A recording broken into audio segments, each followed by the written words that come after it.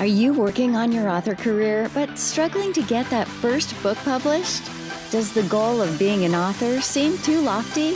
Or thoughts of having multiple books and making a full-time living are as fantastical as living in Cinderella's castle? Welcome to Discovered Wordsmiths, a podcast where aspiring authors can be heard. Join Stephen Schneider as he finds and talks to authors you may not know, but authors that have gotten their foot on the author career path. Hear what they've done to get there and where they want to go now. Settle back. It's time for a bit of inspiration and advice. Come listen to today's Discovered Wordsmith.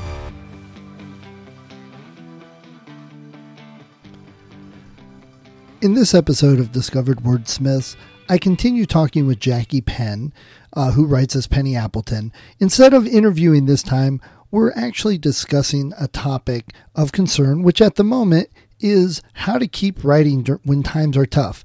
We've all been dealing with the shutdown, lockdown of our countries, of our place of business, of our stores, and sometimes that can affect you as a writer, and we discussed this a little bit back and forth. It's a new format for the podcast. I hope you like it. Let me know what you like or don't like about it, or if you have ideas for future topics. So here's the continuing discussion with Jacquie Penn. I'm a bit stuck at the moment, and I go back to her books. And so I've got the Successful Author Mindset here next to me because it's partly COVID, but I've just published one. So the Summerfield Christmas Wedding has just gone out. So it's now out on Amazon. So that makes 5. And I'm a bit tired, but I thought during this time I should be getting on with the next book because I've got 3 good ideas, and one of the people on Joe's website, Jane Dixon Smith, she's our cover designer, and she's designed me 3 covers for the next 3 books. So I find it easier to work when I visually have got the idea. So the 3 covers are done. Anyway, I'm a bit blocked. So this is from Joe's book, The Successful Author Mindset. She said, if you're blocked after finishing a book when you think you should immediately start another one, here's an excerpt from my journal, a week after finishing Gates of Hell, her 5th full-length novel. My mind is completely empty. I will never have another idea. What if this book is the last one I ever write? What if I never have any more ideas? My whole life is now bound up in writing books and being an author. And if I can't write another one, I'm finished. I'm broken. And then she says underneath, I've written a number of other novels since then, so clearly that feeling is temporary. And I now understand that the emptiness is just another part of the creative process. So don't worry. Fill the creative well and then trust emergence. Do some research. Read other things. Think of your mind as a pipe. You have to put things in at the top for the ideas to come out of the bottom. Take a break. So that's been really helpful because you think, it's only me. I'm all alone doing this. But actually, you're not. Everybody feels like that. Do you get patches like that? And I love that. And that I get other patches where I feel overwhelmed with life and work, and I just have a hard time writing. As for ideas, that I have too many of sometimes, and I have to watch so I don't jump to between one and the other and never finish anything. Yes. Yes, I can understand that, especially since I'm retired and I live on my own, and you have a family and another job, and you know that's quite difficult, isn't it? You've actually got to do the discipline of setting aside the time. When do you write? When do you actually write? For me, a lot of times in the morning, first thing, I wake up a little earlier. And my wife has a couple days each week that she works 12 hours. So I will write in those couple hours after work and before she gets home. And I do a lot on weekends on the mornings.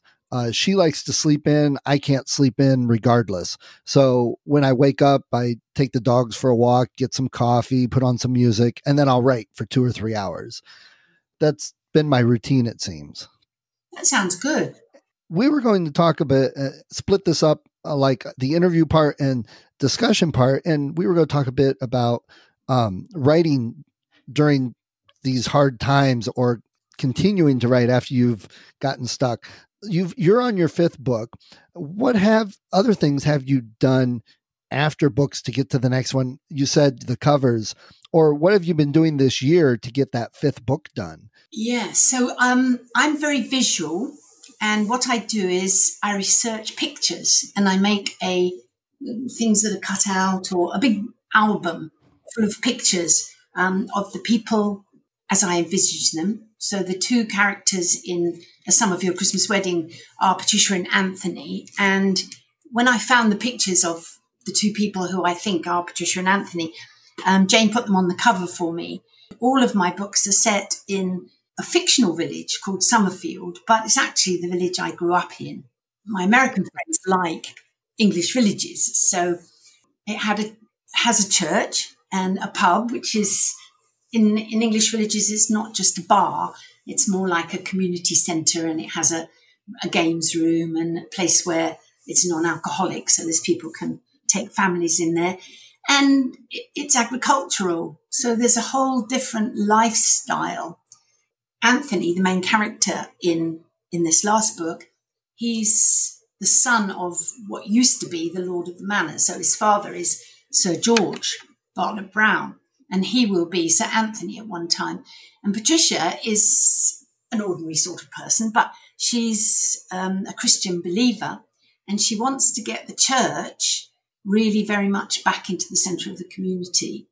And she starts work to do that and is doing very well when Anthony turns up. And actually it's his family church, and his mother is buried there, and he pays not only her wages, but he pays for the renovation, and he doesn't want her ideas. I make a picture book. I've got pictures of lovely old churches. I love churches and old graveyards. If you walk round a English graveyard, they're full now. There's nowhere else to bury people.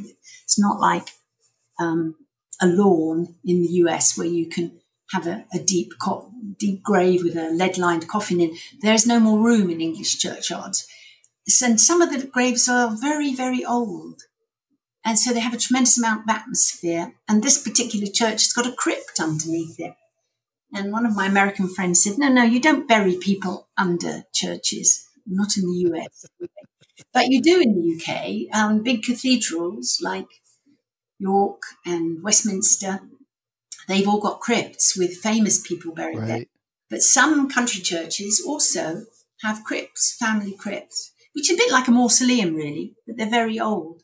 So I collect pictures. You said, what do I do to get ready and to finish? To give my imagination a continuity, I collect pictures and make picture books. Then I read lots of other romance books. A strong start is important, then a strong progression through the middle. And then you've got to have a strong end as well. And I want someone to put the book down and go, I really enjoyed that. I feel satisfied and happy. I think I mentioned to my hairdresser, Claire, and she reads Penny Appleton, and she said, I get home from work, my feet are killing me. I've been charming and sweet to so many customers all day, doing hair, my back hurts, and my husband doesn't get home until a little bit later. So should I sit down with a cup of tea, put my feet up, or a glass of Prosecco, and my Penny Appleton, and I read a chapter as my quiet time. And then I get on with doing dinner. And I thought that was lovely. I thought that is a real gift to give somebody, isn't it?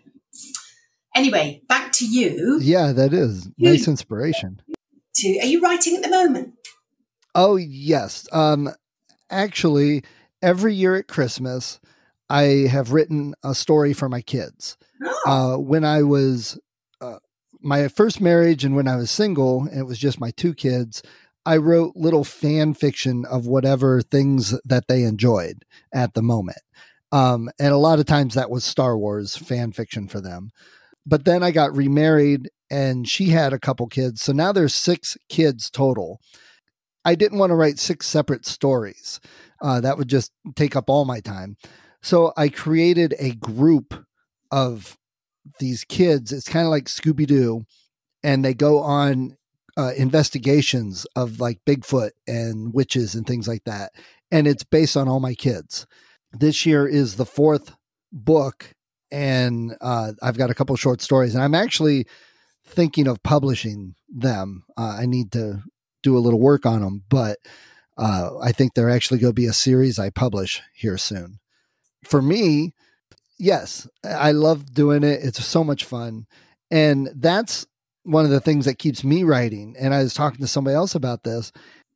A lot of people say, oh, I've got one book. I've got to focus on it. I've got to get it done. And then I've got to write the second and third in the series. And that's all I've got.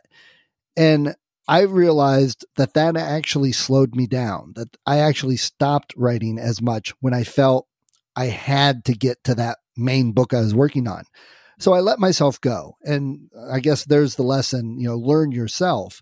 Because when I would say, you know what, I just am not feeling writing my main book right now, I want to go write this other story, I would go do that for a little bit, and it actually recharged myself to go back to the main story. And sometimes I had to put the main story down for a couple days to approach it with something fresh. My brain was fresh. And I know a lot of people advise against that, oh, don't jump around. You'll never finish anything, which has been true for me for a while, but now it's kind of all catching up. So I'm coming out with book 2 of my main series, and I'm about to come out with a book 1 of another series that I've actually been working on longer. And then I've got my stuff with my kids where I've actually got 5 books I could get published. Wow. But while I'm getting all those finished and ready to go, the 3rd book of my main fantasy series, I'm getting started on. I feel rejuvenated and I want to write it. So for me, it very much is better to do a little bit of jumping around. Even if I'm not coming out with something every 2 or 3 months, I end up coming out with a lot of stuff within 6-7 months. So I guess it's a balance. Yes, and I think that's tremendous, because you obviously have the discipline still to sit down and do your writing in the morning. I think that's, you've got to have the discipline to say, I'm writing something. Don't you think? Because it's very easy at the moment with the pandemic here. I've got a little bit discouraged and thought, do you know, I just won't even write anything at all for a bit. But if you get out of the habit of setting aside time and just, Joe says, get your bum on the seat and get the words on the page, you've got to do a certain amount of that to keep your hand in, to keep motivated, and then you can catch fire on different things. I've got a workbook that she sent me. She is wonderful. She sends me all sorts of things. So there's a writer called K.M. Wayland, or Weiland, Weiland. Yes. And she's particularly, is it a he or she? I don't know. Anyway. It's a she. Her name's Katie. She has a really good podcast. Oh, right. Great. Thank you. I need to look that up, because I read her book, but what is really helping me is her workbook. She's got an outlining your novel workbook, step-by-step exercises, planning your best book.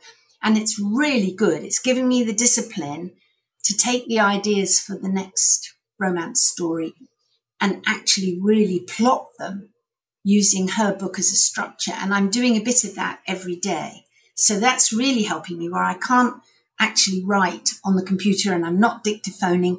I'm working on this outline. And I think, yeah, that's good enough, isn't it? As long as I'm working. Something's happening. Yeah, and I think that's great. And I think a lot of people feel, well, if I'm not sitting down writing 1,000 words in my story, then, oh, that doesn't count. Now I feel guilty, and it's a kind of self-perpetuating, and they feel worse, so they don't write, and they feel, but what you're doing, sometimes if you sit down at the computer and you just start typing, I get going and suddenly I have, 1,000 words, 1,500 words when I didn't think I was going to get any. But then if I just can't get myself to sit down, you can dictate and just start talking, and it's different. So it kind of breaks your mind a little bit. It gets you out of that slump. That is true. And what you said you were doing with the workbooks, that's doing something, progressing, but it's doing it in a different way. So your brain kind of gets out of that rut. Yeah. And walking as well. I don't know if you walk. Well, you've got the dogs, so you go for walks, don't you? I Yes. know because I live in a seniors community now, which only has a very small communal garden. So, but where I live, again, it's in the countryside, just on the edge of the city. And you walk out, I walk through a beautiful wood, and through a great area of parkland, and I take the dictaphone and a pad and a pen with me. And as I'm walking, all sorts of ideas come up, as well as first thing in the morning when I wake up. I keep a pad next to the bed, or the dictaphone. And often I'll have been thinking of something, and in those sleepy early morning thoughts, you wake up and I talk it into the dictaphone, or I scribble it in draft onto the paper. And what I compare it to is that once you've got an idea and you know where you're going, it's a bit like finding the different pieces of a jigsaw puzzle. And often you want each of those individual ones to be fresh and colourful, and then it's all got to fit together. But it may be that you're writing those pieces of jigsaw puzzle at different times. And then when you come to put it all together, you've got some of these marvellous pieces, or as Joe said, you've got some gems in there, Mum, and you've got a load of rubbish as well. So, right. But when do you write your gems? And you mentioned K.M.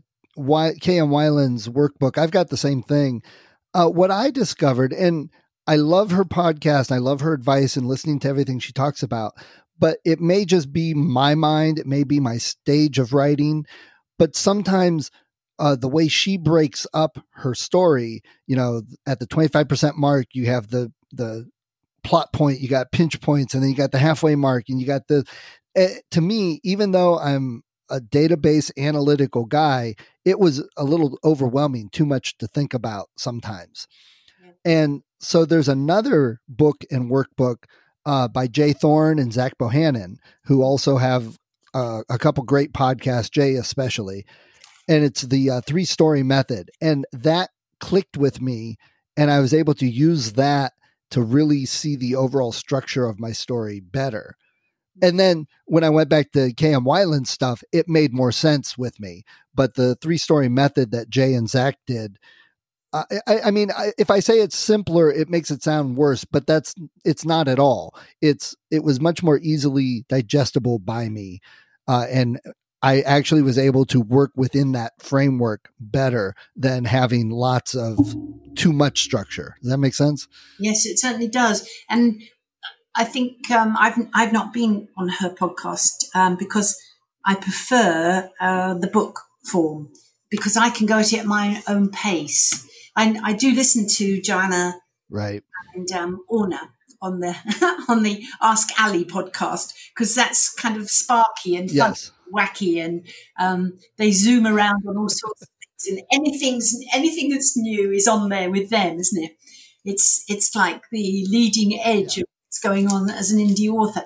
But when I'm structuring or trying to work on a book, I sometimes find that immensely frustrating. I'd rather just write it, but that's the hard work that you have to do when you've got the ideas. But how do you make it into something that someone else will find easy to read, enjoyable to read, and will take them on this journey? It's very different from your own journey, isn't it? The first book I wrote, I sat down, I just suddenly decided to write, and the first weekend I wrote like 15,000 words, and it was just flowing out of me. And I gave it to my family for Christmas.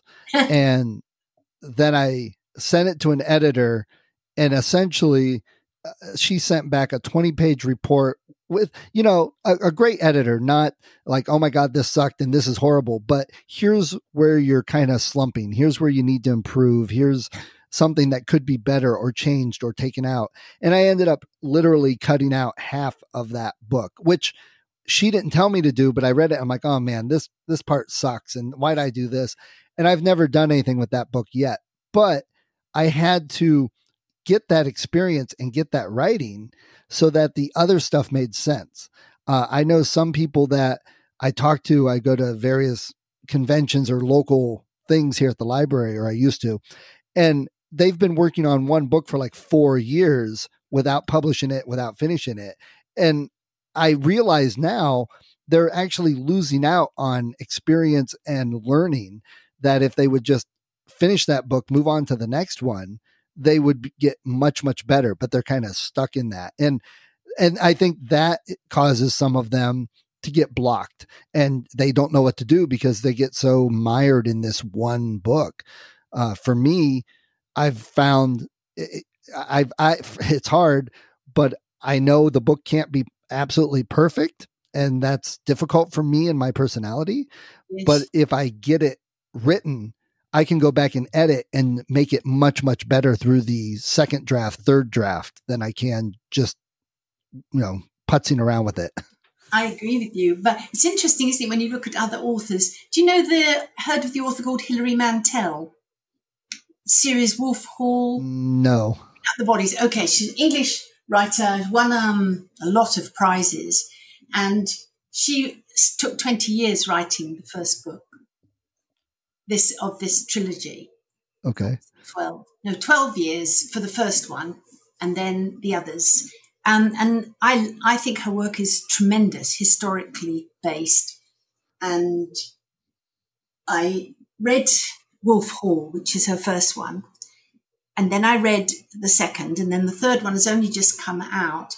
But I went back and read all her early work, and I didn't like any of it. I thought, oh my goodness, this is such a disappointment. But then I thought, no, her masterpiece is this third trilogy. The trilogy of Wolf Hall is absolutely superb and beautifully written. And, you could read it over and over and over again. And she's a master writer.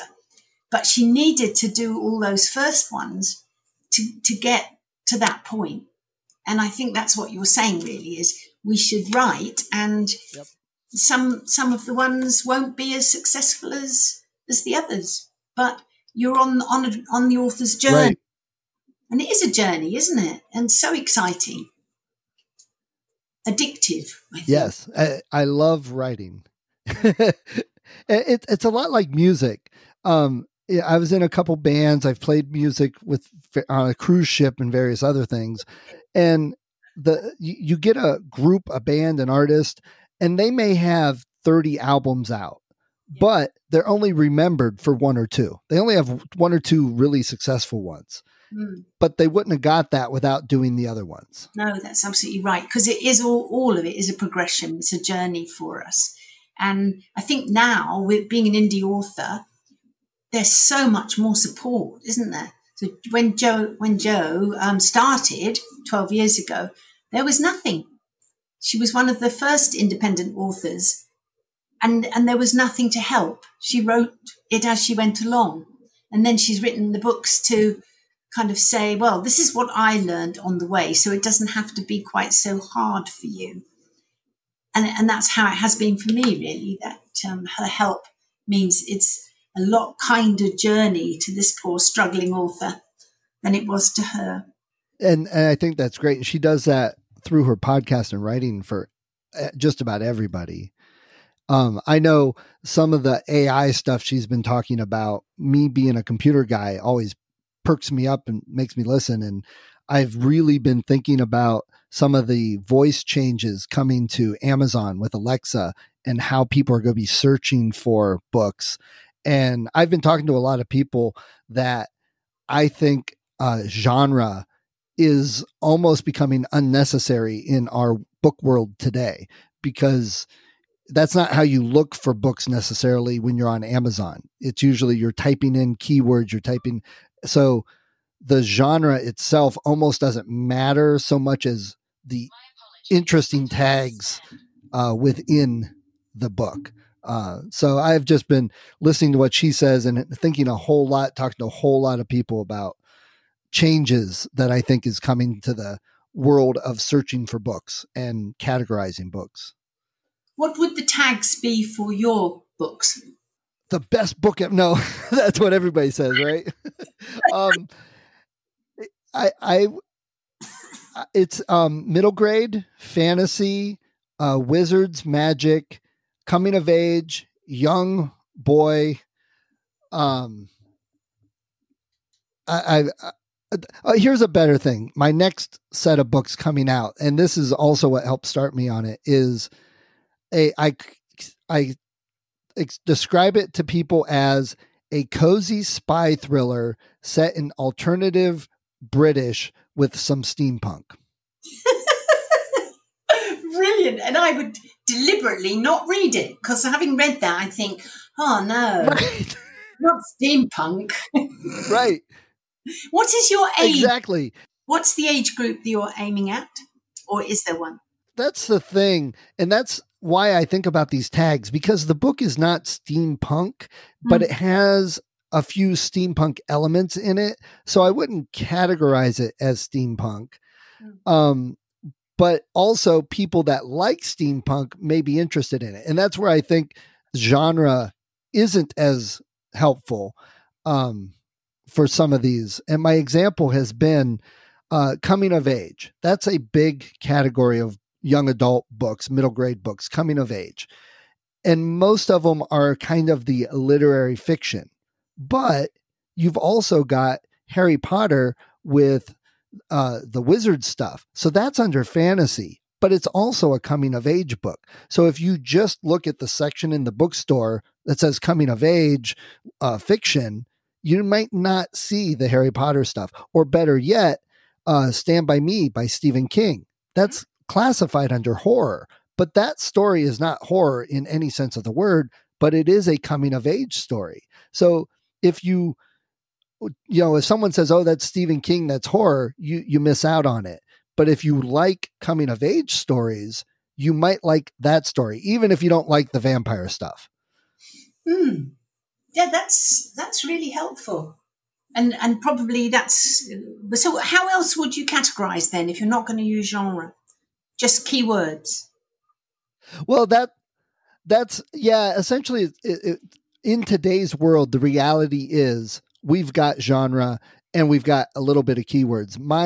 The way I've been thinking of it in my head is instead what we need is interest tags. And you have a whole list of tags that are portions of your book. Because if people are going to do voice searches, they're going to talk and ask the computer like they would tell somebody, well, I really want to get a fantasy book that might have some steampunk, but it doesn't have to.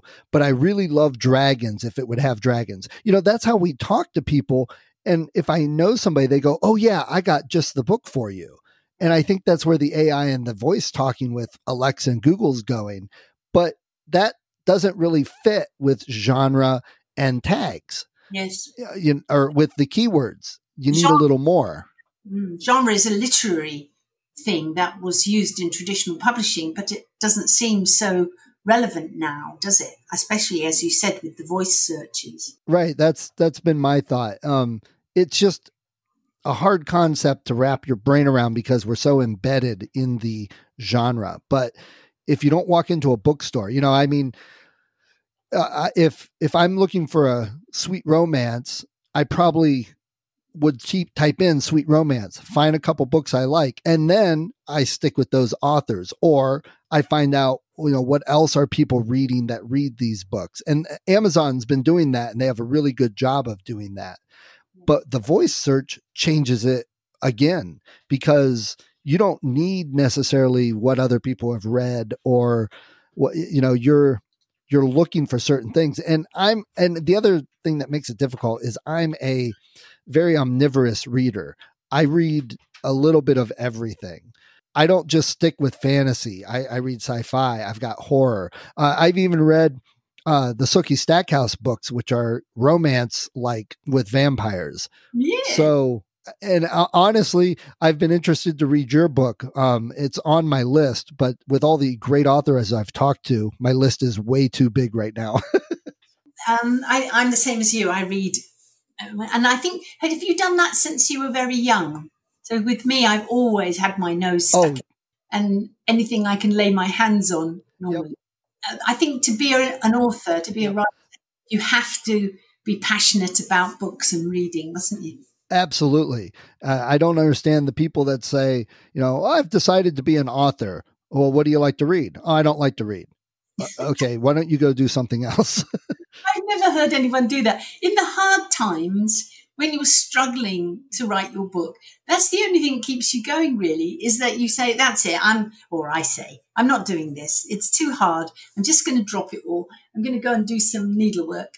But I can't. I read, and then I've got maybe 5 books all going on at the same time in different rooms. And I'll sit down and go, okay, I'm reading at the moment Yuval Noah's Harari's Sapiens, The Brief History of Humankind, for the 4th time. And each time I read it, I think, oh yeah, I got that. I'm reading a book called The Obesity Code, which is about intermittent fasting. So I like non-fiction as well as fiction, because most of the ideas in my books are based in real life, in reality. I'm totally addicted to books, I think, and words. And I love that and agree. And, on the subject, how do you write during these tough times? There's the next thing. Go read. Pick something up and read it. Stop reading the one genre that you've been reading. Go read a different genre. Read nonfiction. Read not just a self-help book. Read a book about history. I find inspiration and get ideas from so many places, so many things, that I probably could write for 100 years and not run out of ideas and stories, because of everything I have read and the vast differences in those books. It just inspires me. And do you journal, Stephen? Do you write in a journal your own feelings and, the passage of time and what's going on for you? That is something that has crossed my mind, but I have never done it, never gotten into it. And I regret that to some degree, but it's just something I haven't been able to pick up and feel compelled to do. It's a useful thing when you're looking for emotion. One of the things that, Joe, you said about people giving you feedback, and with the first book, Joanna said, you have a limited emotional vocabulary, because you've got to be able to say how your characters are thinking and feeling, not heads talking to each other, but seeing rather than just writing about it. So I've been using the emotional thesaurus, which I find very useful. That's a good one. And there's also a countryside thesaurus. And so that extends your word power as well. And the first few times, Joe gave me a lot of help with that. And then this last book, you were saying about your editor, she still edits for me. And when I sent her the first draft and it came back, she said, "You've got 80% of it right, Mum." And I kind of go, "Yeah, I got 80%. And then she said, "But here are some suggestions." And like you said, there were about 4 pages. But she's spot on. What she said was things like, your chapter 6 is actually your chapter 1. You need to get this stuff up front. And she's absolutely right. So I wanted to thank you very much indeed for this opportunity. We've been going quite long. We found out last week that we could probably talk for quite a while. Yes, but it's how interested your listeners would be. But if they came back with questions to you, we could do another one, couldn't we? Easy. Yeah, absolutely. I'd love to. So that's it, Stephen. Thank you very much. And that's great. Thank you for listening to Discovered Wordsmiths. Come back next week and listen to another author discuss the road they've traveled, and maybe, sometime in the near future, it might be you.